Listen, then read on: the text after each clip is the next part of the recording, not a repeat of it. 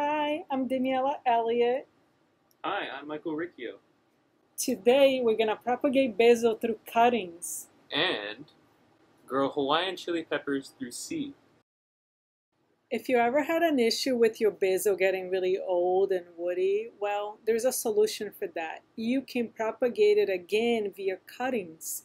Or if your neighbor has a plant and you just want to take a clipping, you can do that. So just cut right here below the node. And now we're going to teach you how to do that.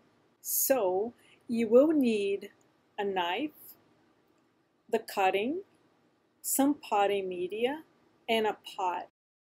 Now that you have your cutting, what you should do is remove the leaves. So you can use a sharp knife or you can use your fingers to remove most of the leaves. You don't want to remove them all, but definitely the bigger leaves.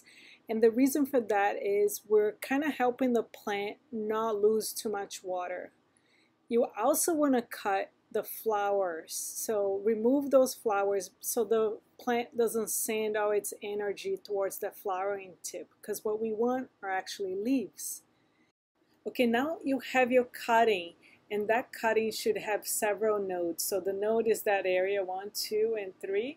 So it's good to go, and what you want to do is move your potting media into your pot and let it be nice and loose. You don't need a lot of, you don't need to compress too much. So once you have it, you can tap it just a little bit, then place your seedling inside. And what some people like to do is pinch it a little bit just to make it nice and firm. And then of course you want to water it. So there's your cutting. So in a couple weeks, your cutting is going to look like this, and it'll be ready to go into a pot or into the ground, and you're good to go. Okay, now we're going to show you how to propagate Hawaiian chili pepper through seed.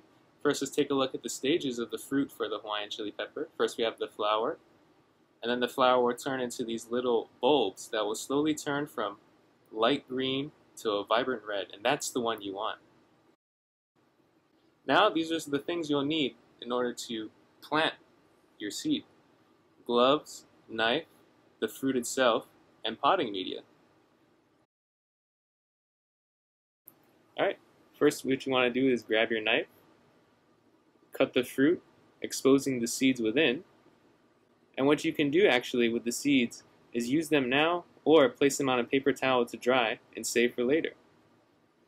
Now you can grab your potting media, place the seed on the tip of your finger, put the seed in the pot, pinch the soil around it, and then water.